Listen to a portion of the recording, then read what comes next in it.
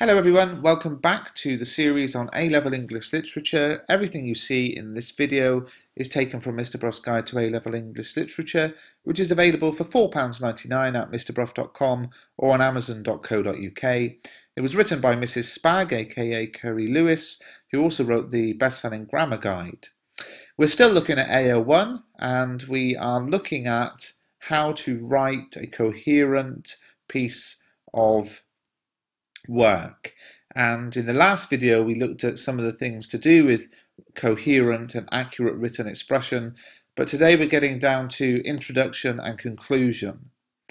Many students struggle with introductions, and at all costs you need to avoid the clunky and boring in this essay I am going to discuss.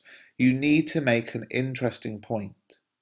At GCSE, I think often we're taught not to write introductions or conclusions, or to have, one-line introduction, because it's there are no marks awarded for the intro or conclusion, and the piece is so sort of quick and relatively simple that you can just get straight into it or have one-line introductions.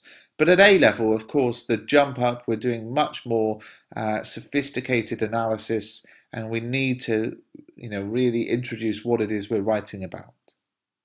So how do we do this? Well, you state your point of view or your hypothesis in a clear, concise way, and we call this a thesis statement, and it is usually one sentence, and then you spend the rest of the essay justifying or proving your thesis statement. If the exam question starts with a quotation, you could summarize it in your own words and link it to the question, and then follow it with your thesis statement. So let me give you an example. Let's have a look at this one. Blake's poetry explores many facets of love. How far and in which ways do you agree with this view? Okay, so let's imagine that's the question. You might write, Blake's presentation of the different and sometimes contradictory forms of love will be explored by examining poems from selected poems. I agree that his poetry explores a great many facets of love, but there are also limitations.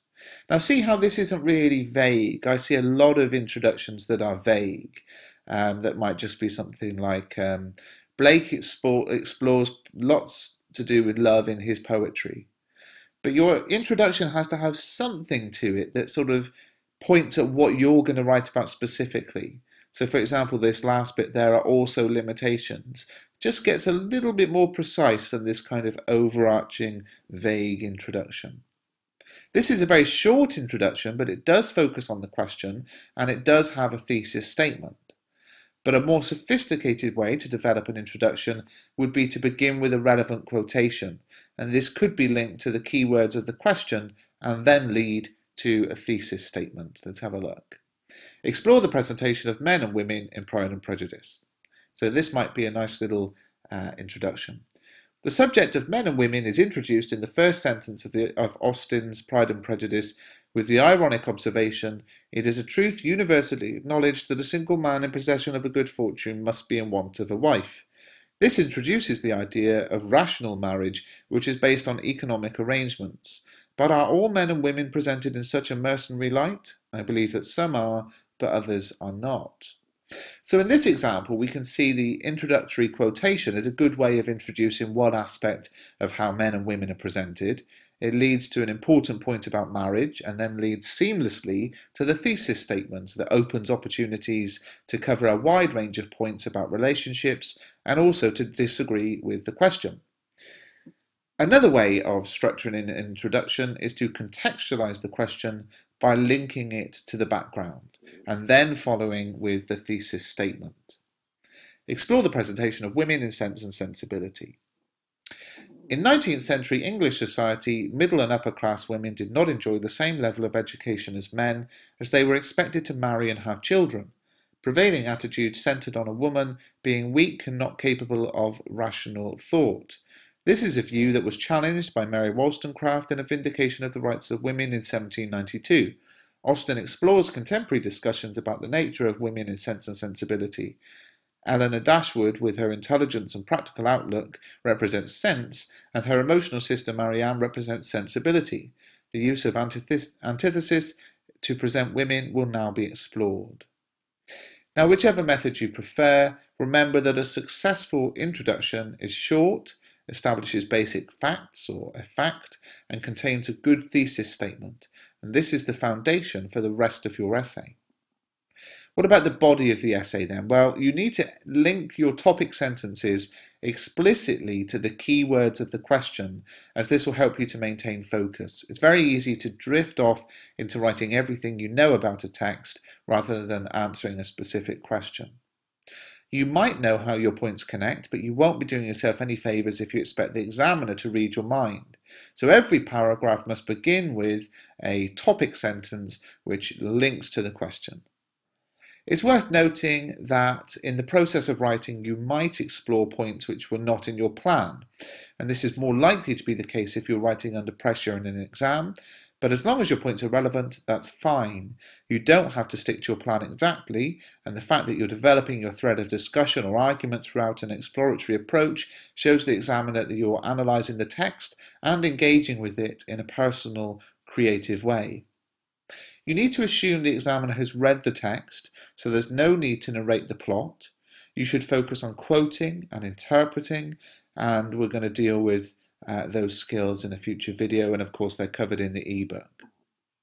There are some useful discourse markers when you're writing to signpost your ideas to the examiner so you can see how your argument is developing. The whole list is in the ebook, but you might have, for introducing ideas, you might have things like to begin with or primarily. For developing ideas, you could have my initial impression is this, but actually this, or upon further examination, or having considered this point of view. You can have concluding ideas such as having considered the evidence, or it's important to conclude with, or weighing up the evidence, we can see that. And that brings us on to the conclusion. So the biggest thing with the conclusion is you don't just want to repeat the points you've already written in your essay, but you also don't want to introduce new material. How many of you have had that feedback? You know, the new idea pops up in the conclusion, it's no good. What you've got to do is reference back to the exam question, weigh up your thoughts, and either confirm your original thesis statement or refine it. Let's have a look at some examples. Cleopatra is a manipulative woman who brings down a worthy soldier and ruler. To what extent do you agree? Explore the ways Shakespeare presents Cleopatra. We might have this as a conclusion. To conclude, I believe that it is unjust to label Cleopatra as manipulative and to blame her for Antony's downfall. This would depict her as an unscrupulous schemer, and there is more infinite variety to her character than that. The play is a tragedy, and this choice of genre highlights the downfall of both protagonists who have to deal with the political consequences of their love. Cleopatra is a woman in love, and although foolish at times, she does not have the malice and scheming ways of Lady Macbeth. As mentioned earlier, Antony is not entirely a worthy soldier, having ignored Enobarbus's sound advice to fight on land where he has the advantage. Moreover, Antony's decision to follow Cleopatra when she panics at the Battle of Actium is what ultimately leads to his downfall. Like Cleopatra, he's not perfect, but he's certainly not a victim of a manipulative schemer. Another way to end a conclusion is to include a quotation that summarizes your point of view, and this can be a powerful technique if you have an appropriate and relevant quotation to hand. Yeats has commented that passive suffering is not a theme for poetry. How far do you agree? That Owens's poetry is too preoccupied with sentimentalizing the soldiers. You could write something like this.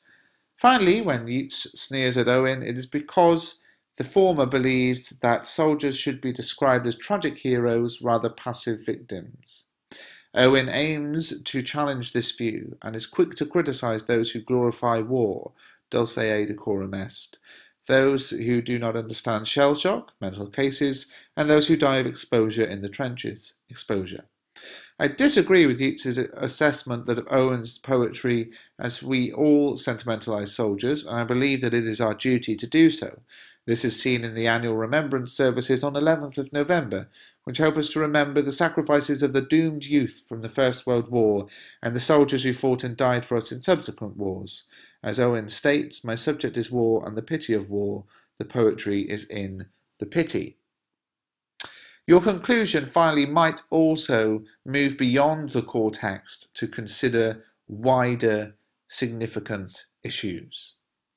So in this one, which was explore the ways the character of Scrooge is used to convey Dickens's attitude towards the poor, you might write, in conclusion, more than 150 years after the novel was first published, the theme of charity in A Christmas Carol is still relevant today.